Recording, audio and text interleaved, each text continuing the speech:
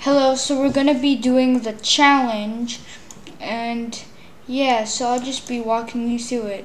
So build a custom offer object. So we're probably gonna be making an object called offer. So let's read the story. When a home buyer makes an offer to buy a property, the brokers at Dream House Realty need to track the details in Salesforce. So the home buyer is the person that wants to buy the house, and the brokers are basically the sellers. So let's read the rest of the story so you can understand it more. Create a custom object they can use to record the offer amount and target close date for the sale. Use auto numbering to generate the name of each record. So basically it means that we need to know like the name of each record, so we won't have to keep typing in the name of the person who made the offer. So we just have like a name of the record. So let's make the object. So I'll just make it over here. And you click setup. And then you go to Object Manager and you create a new custom object, and we're going to call it offer, and then we write offers because the plural means more than one, and there's possibly going to be more than one. And the description doesn't really matter because it wasn't specified like to be like typed in like anything specific, so we just have to write anything we want. What I'm writing is like I don't know, nothing, but you can write whatever you want other than not just nothing, like to actually explain it. But we're just gonna leave it at offer name, and we're gonna change the text to auto number.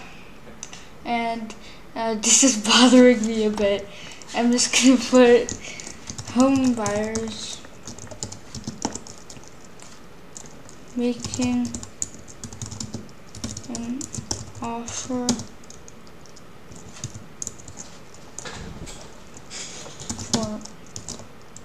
for home in Dream House Realty.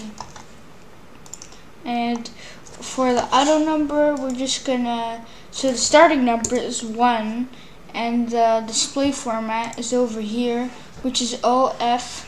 And so what we actually do is you do that, OF, but then you make parentheses, and then you do 0 4 times, 1 2 3 4, and then you do another parentheses to close it, and we're done. So we just have to click save, and finally we actually did it. And now we just have to go to fields and relationships and make a new field like over here. It says create a custom currency field on the offer object named offer amount with the data type currency. So that's offer amount, so we gotta remember that. New field, which is we click here, and like it said, we have to do the data type, the date type. Wait, let me check again. So to do the data type currency, and then we click next, and then we just have to type offer amount, and it already shows it over here, like from typing it there, so you don't need to type it here. And the description is how much money the buyer is willing to pay to get the property. And I think do we have to do it in the help text? I don't think we do, but I'm just gonna do it just in case. The buyer is willing to pay to get the property. And then we don't need to worry about this. And now we have to change the length to 16. The 18, well, we don't have to because 18 is the max, but we can do this if you want. And then put the decimal places to 2, and then you press next, and then make it visible, and then you click next again. And then we click save. We don't need to worry about this because just leave it checked. You don't have to uncheck it or anything. And click save. The next thing we have to do is create a custom date field on the offer object named target close date with the data type date, which is a lot of date in that sentences, like 1, 2, and 3. And yeah, we're just gonna do it what it says one by one. So create a custom date field on the offer object. So we need to remember target close date, and we go back to it and we click on new, and then target close date. It's hard to remember, and after that, I'm not sure, it doesn't say you need to do anything in the description, so I'm not gonna bother to type anything in here. And the next thing we do is basically just that.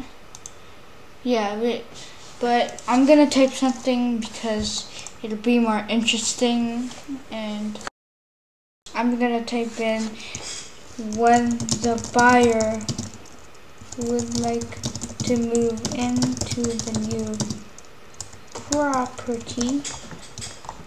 So either the house, and also we don't need to worry about this again, and we click next. Okay, now we just make it visible, which basically means to let everybody be able to see it, and we click next. That's basically the challenge, and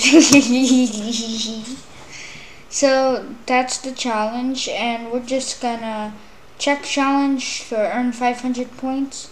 So then click on it, and we will be doing it. Come on, it just takes a bit. Come on. Just have a little patience. Da, da, da, da.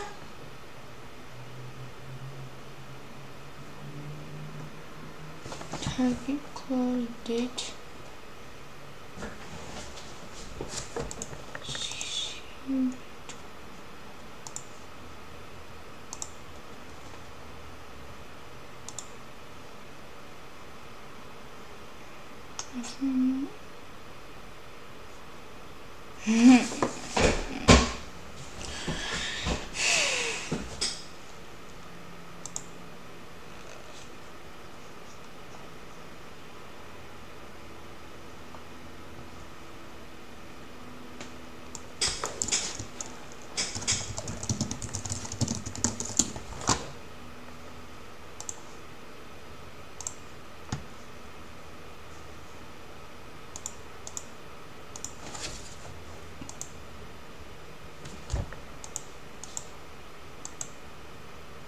I don't know why, but it didn't work, so I'm just gonna go back to where it was, and you don't need to see the next part because I'm just gonna try and figure out why. Apparently I didn't do it in here, and I'm gonna rewatch it, but so just do what I'm doing right now because something happened, but I'm not sure what it was. So we're just gonna redo this. So remember date, like it says here, date field on the offer object means target close date. So I need to remember that. Target close date. Is it spelled right? Because that might be why it didn't work. Target close date. Yeah, it is. So So I'm just going to write when the buyer is moving into property, and we don't need to type it in again because that's what we just did, and click next, and I hope it'll work now, and click visible so everyone can see it. We click on next, then we click save, and we're done. So now we're done the challenge, and this is when it didn't work because I don't know why, but it just disappeared, but probably because I forgot to save or something. So let's do it. Chick challenge on 500 points. I'll just wait.